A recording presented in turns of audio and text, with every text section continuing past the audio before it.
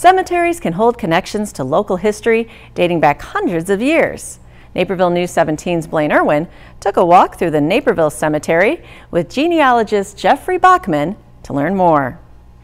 The Naperville Cemetery was established in 1842, just 11 years after the founding of the village itself. It has seen most of the city's history, and some of Naperville's most prominent figures rest here now. A lot of places have huge monuments to founders of towns, but you almost have to walk around and stumble into Joe here. Just behind him is Mr. Hobson, who had a settlement, another mill down by Hobson Road that's named after him.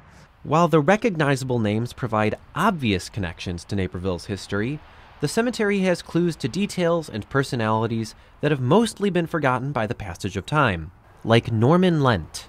He was a blacksmith from about 1833, and his shop was at the corner of Webster and High Street, which is now Aurora.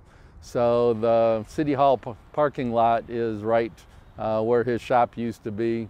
And the newspaper talked about his 50th wedding anniversary and said that he was hard at work out at his anvil. So 4th of July, 50th anniversary, and he'd prefer to work than be social. So told a little bit about him. And cemeteries are important for those who are researching their family's history. I stood at the grave of 7th great-grandfather 300 years after he'd passed away. And there's something about it. I've seen pictures, but being there and being able to kind of talk to them and thank them for leaving what records they did. If you're interested in doing this kinds of research for your own family, Jeff recommends starting with what you know, your parents, your grandparents, and then you go from there. We'll see a million tombstones today, and everyone has a birth and death date with a dash in between, and we'd like to know what some of them did with your dash, and you're probably the best one to record what you did with your dash as well. Reporting for Naperville News 17, I'm Blaine Irwin.